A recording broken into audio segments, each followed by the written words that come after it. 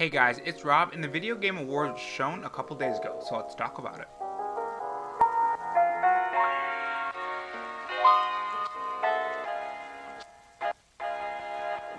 If you guys enjoyed this video, leave a like, it helps the video reach more people, and if you enjoyed this video and you want more content from me, subscribe to Rob. So the Video Game Awards was shown yesterday, and it was filled with great announcements and a lot of cringy moments, unfortunately, or maybe fortunately, that you should expect from the Game Awards. But overall, it was a blast to watch, and here are my top 5 moments from the Video Game Awards. Number 5 is the announcement of Marvel's Ultimate Alliance 3. Now, Ultimate Alliance is one of those games that have been asked by fans a lot, and we are finally getting it. With gameplay shown off that looks very promising, and even story details with the Black Order and Thanos, it's finally time to jump back into Ultimate Alliance, which is an exclusive for the Nintendo Switch no less, which makes it even better. Taking it on the go is fantastic. Number 4 may be a bit of surprise to you guys, and that is Anthem. Now, there were rumors that Anthem was going to be delayed. It is by EA, and I know there's a lot of turmoil around that company, but it seems that everything is on track for release. There's going to be a beta soon. Actually, I think it's today. It's the 8th, so it should be today, and I didn't get an email back saying I was accepted to it, so unfortunately I don't get to play it. But the trailers were amazing, and the trailer that we got at the Game Awards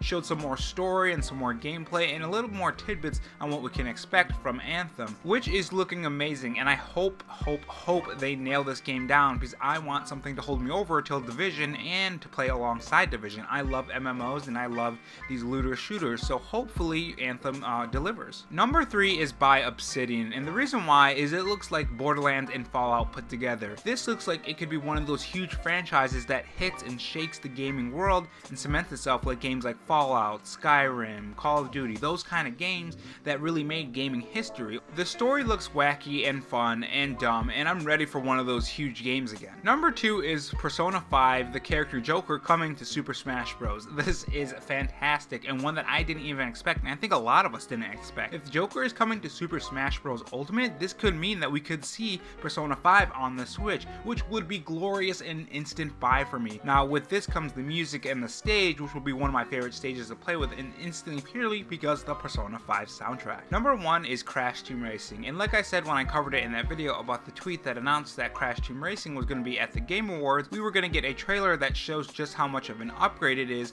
from the PS1 Crash Team Racing to the new one, the remastered. I can't wait to jump back into this game, and it even has online multiplayer. Who wouldn't want that? If this is getting a remaster, I wonder what other games could get remastered. Maybe Tony Hawk Pro Skater 2, or Soul Reaver, or even Legends of Dragoon. I mean, imagine hearing at E3 2019 that we get a Legends of Dragoon remastered for the Switch. My life would be complete. Those are my top 5 announcements at the Game Awards 2018, which are my opinion. If yours are different, tell me in the comment section below, and for more top 5s in gaming, subscribe to Rob, and I'll see you guys in the next video.